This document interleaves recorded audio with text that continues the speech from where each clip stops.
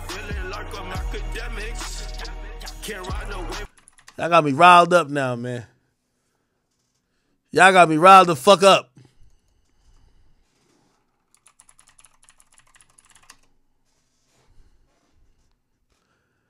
The same rappers who done sucked off Joe Biden for 4 years, they think they doing something by saying, oh no, let's look at the other side finally. What? Okay, anyway, let me see what they got going on here. Zeus. All right, fuck all this bullshit. Glorilla linked up with Shaq. I don't give a fuck about that. Oh, hey. Kanye West and Ty Dolla $ign Vultures actually debuted at #1 on the Billboard Charts. If you guys didn't know. Without, by the way, they had problems with their distributor, Fuga. There were certain songs that allegedly Spotify did not want on their platform that was actually removed.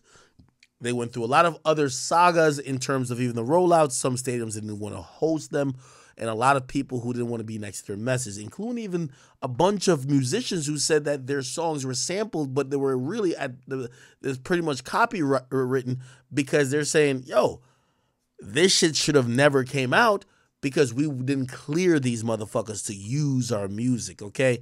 Despite all that, we get Kanye West and Ty Dolla $ign having a #1 with Vultures 1, okay? 148,000 sold, which was 167 million on-demand streams and 18,000 pure sales, okay? It's his 11th consecutive, wow, that's crazy, 11th consecutive #1 album. Wow. That's crazy. Now, I'm going to be honest with you, man. Music just comes a little bit too easy to Kanye West. By the way, I've listened to the album. I do believe that this album is good. I believe that, if you take out all the drama and you only listen to the music, there is some good music on here, okay? Now, I do have my critique. I do think Kanye could up his rapping a little bit because I've been used to a little bit higher level of rapping from him. But I think the production value is amazing on here. And I think if you're used to, Kanye West really innovative, groundbreaking type of production approach, I think you will be satisfied here. I think Ty Dolla $ign is an amazing person to have as a co-album lead. And I think the features, for the most part, I think they all did their thing. So I actually think it's a good album. I'm not going to lie to you. If we're talking about albums that's completely, fully mainstream, did Nicki's album come out this year or am I tripping? I think maybe it was December.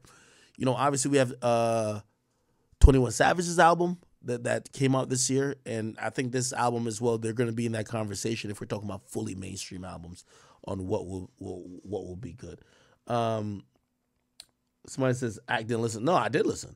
I ain't gonna lie to you. Even the song that most people like, Carnival, I didn't like it at first because I didn't like the choir, like Carnival. Like I didn't really like it at first, but then I kind of caught on to it. I caught the vibe. It's all good.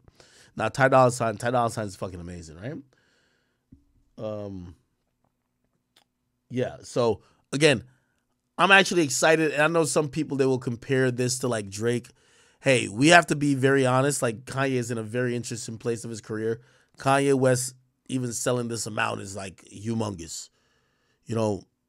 He has everybody working against him. I really just don't know what he could possibly do that people could give him another chance other than he completely, #1, lose all that batshit crazy shit and gets like, completely does a rebrand.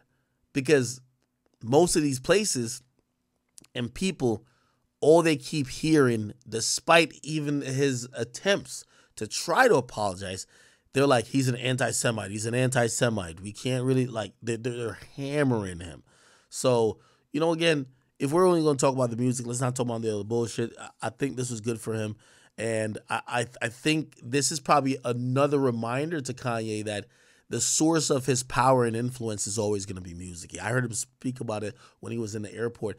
The source of everything that he has going on is the fact that God has given him a gift to be very talented at making music, and he needs to continue to do that, and he needs to continue to keep putting that into the world for all these other things that he has and, he wants to do to flourish. So, congrats to Kanye. Congrats to Ty Dolla $ign. We'll see how these stadiums, if they receive him.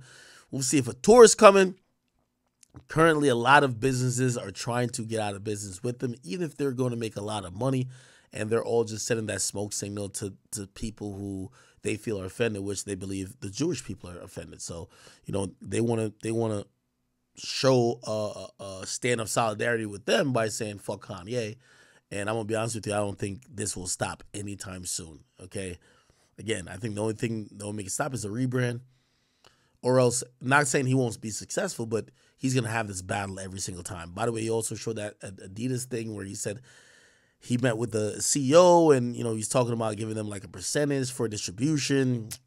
I still think that's a long shot until we see it actually come to fruition, if you get what I mean, all right? Somebody said Drake hating in the comments. Ooh, Drake wasn't in the comments, was he?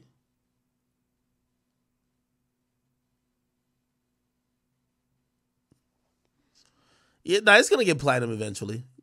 Again, Kanye West is just, by the way, also, this album, it was a completely independent album. I'm going to try to find out the stats on it and the facts on it. But as a independent release that's not released through either, any, or released or distributed through any of the top 3 conglomerates, 148 first week is huge. You get what I mean? It's not even like he dropped it through a distribution hub through one of the major labels. He dropped it first with Fuga, then he did it through like Create or something like that. So, we got to give Kanye his credit. He's doing a shit ton, to try to make his agenda work, right? Okay, what else? What did we